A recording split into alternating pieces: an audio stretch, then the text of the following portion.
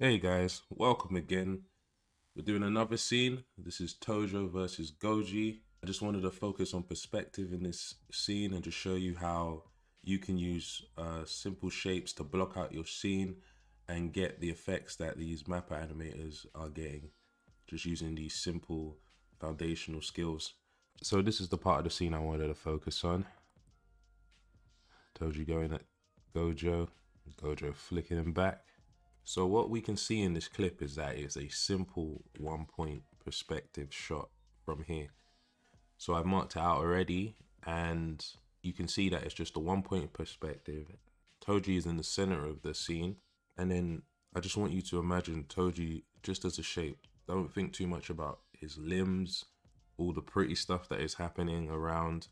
Just imagine him and the ground plane.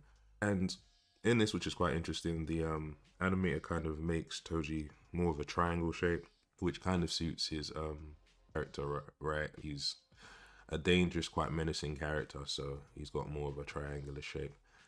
So as you can see, this triangle starts here, and then as we go forward, the triangle starts to come closer. So it gets a little ease in, a little ease forward, and then jumps straight at you. So you can see that's about three different pictures of a triangle. So a triangle that's here eases a bit forward, and then boom, we're ahead. And then a bit closer again, another anticipation, and then boom, that triangle's right up in our face, right into the camera. There's the top edge of the triangle, it's right in our face. So for you, you can do that simply in whatever software that you're doing, get a shape, have it at a certain point, and then just put some keyframes down from beginnings from far away to the midpoint to up close to the camera. Or if you want, then you can do it from far away and then you can do it up close to the camera and then put whichever midpoint you want to put in, depending on what feel you want to go with.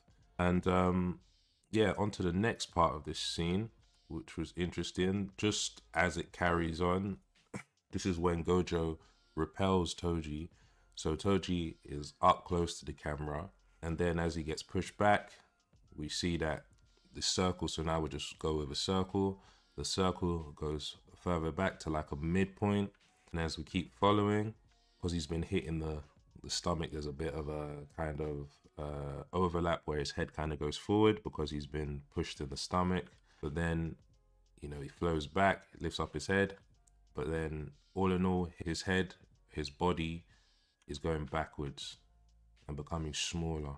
So as much as there is a lot of detail, when we're starting off in animation, you just kind of have to remove that and have the initial idea of placement and spacing. So as you can see, he keeps going back, becoming smaller and smaller. And then we have Gojo's hand come into the scene. So that could just be another circle.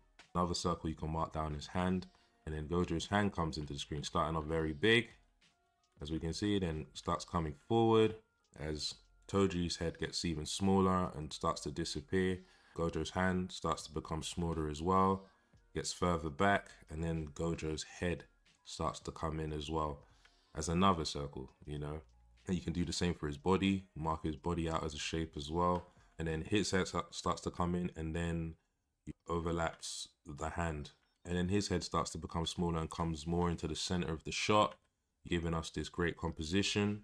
It's actually a very good composition. The way the rocks are kind of leading you towards Toji in the air, and then you have Gojo centered.